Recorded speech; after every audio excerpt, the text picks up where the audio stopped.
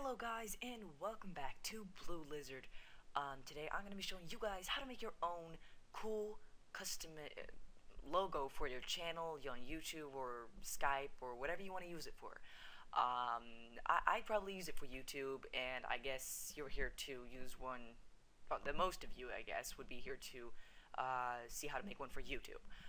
Anyways, so you could use it in Skype too, just an example, or Google Plus. Well, I guess that's YouTube, but you get the point. So, anyways, the only first thing that you will need to do this is just one simple program. And don't worry, it's free. It's really simple to download. I'll leave a download link in the description for you guys so you don't have to Google it and all that crap. I'll leave the direct link in the description so you guys don't have to mess around with lots of links and stuff. So really, it's just going to download a zip file, open it up, run the .exe program inside of it, just click next, install it, just like really any other program set up, and bam, you should be ready to go. You got the program, everything set up, and there you go.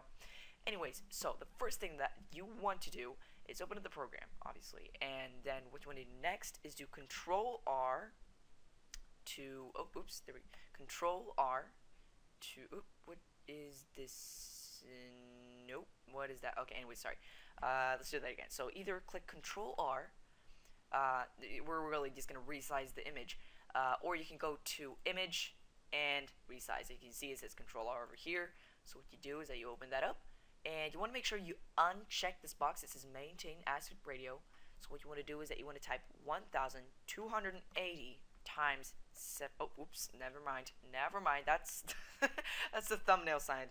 Let's see here, 800 times 800. That is the correct profile picture pixel size. So what you want to do is that you want to click OK, and then we'll just take a sec, resize, and bam, it should become a square. So now it's square, and what we want to do next is, now it depends on what you like. I'm going to be using the gradient tool.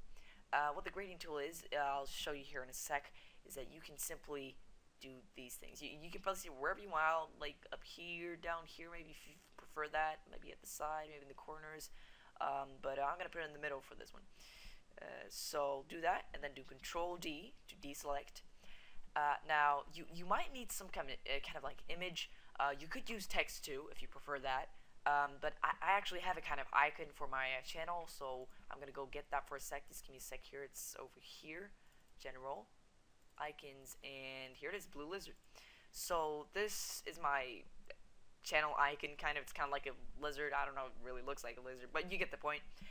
So get an icon if you already have one. Simply copy it by doing Control A, unless if you have one. And make sure that the background has to be transparent, okay? It's very important that the background is transparent or it will not work. But you can use text too. I'm just going to show you guys how to do it with an icon, and then I'm going to show you guys how to do it with text, in a cool way. Now there's many ways you can do it in text, but it depends on what you prefer. So yeah, but after that, if you've done Control A, do Control C to simply copy the image. Now what we want to do next is we don't want to paste it right here with Control V. What we want to do next is that we want to make a new layer first by clicking this button right here. And if you do not have the Layers tab up, what you do is you go to Windows and click on Layers, or click F7, just like that, very simple. So yeah, make a new layer by clicking this button right here. It's like a little square with a green plus in the corner, I guess. And then make sure you select the layer. It should be called Layer 2. If it's something else, it doesn't matter. Just make sure you select that layer. And then simply do Control V to paste the image. And as you can see, it's pasted. So you could do some effects to this. You could actually go into the properties of the layer. You could give it some glow, or maybe even some reflect, or anything that fits the image. I'm actually going to soften this portrait a little bit, just to make it melt in a little bit. You get the point. Get the softness a little bit, get the lightning a little bit more like that, get the warmth, just kind of like that. And as you can see, it looks pretty nice already. And what we're going to do next is, well, how about adding some more text? So really, as I said, you can do whatever you want with this. It's up to you. But you can use images, anything. Oh yeah, by the way, I did that by pressing M, the move key. It's this one.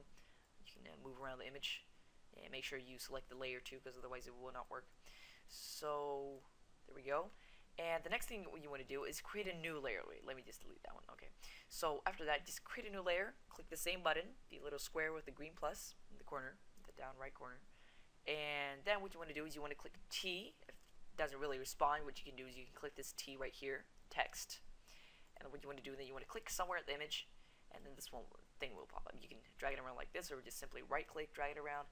And what you want to do is you want to type your name of your channel, anything, anything that you just, fits your channel. Like, for example, BlueLixard for mine. And you probably want to put the font size a little bit bigger. And as you see, you've already got like a pretty cool, profile pic. So you can add some effects to the text if you want. You can add another font. Like for example, I usually use this one. And let's see here. I actually downloaded this one at defont.com, I think it's called, or .org, yeah, .com. I'll leave the link in that for the description for sure if you guys want to get your own fonts. Download some. It's really simple. Really awesome site. But for example, you could do this, and then simply you're pretty much done. You can add more effects if you like to. You could invert the colors like that. You can copy the image by clicking this one, duplicate layer. And then you can invert it again, something like that. And then what you can do, you can go back to the black one, the one you did previously. Simply go to blurs, gaussian blur, and put it up to about 7, maybe, I don't know, 8, and click OK. Duplicate that layer a little bit, and simply merge it down with this one. And there you go. You got a really cool profile pic, and you can change that. If you don't like the black outline here, you can go to levels, and you can choose some other colors. I'm just gonna let's say I want red or blue. I go making all these blue, pretty much like this. Give me a sec here. This might take a second. And oh nope. Oh, it's starting to get blue. Let me just. Sometimes it does this. I don't really know why. It's kind of annoying.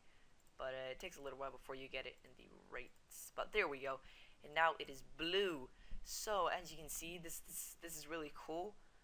You can do lots of things with this, but that's the thing what I like with this program. Plus it's free, which is even more awesome. You can add some gradient effects to the actual text. You can select them pretty much like this with the wand. By the way, yeah, the magic wand. It's this one, and you hold Control, select the things, and make sure you selected the layer too.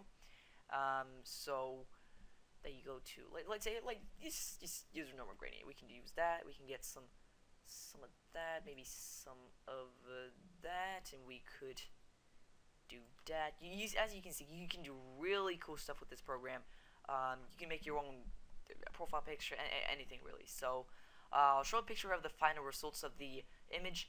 And as you see, I mean, it's pretty okay. I mean, it's not ugly. It's not bad. It's like, it fits for any really channel you want.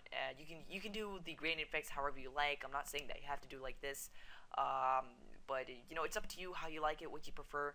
But yeah, I guess that's it. So yeah, but anyways, guys, thank you for watching.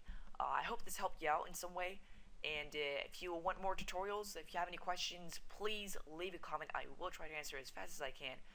Also, leave a like to this video if you did enjoy it and if it did help you out. Also, go check out some other of my vids in my channel. And yeah, thanks for watching. Have a great day, and I will see you guys in the next video. Thanks for watching.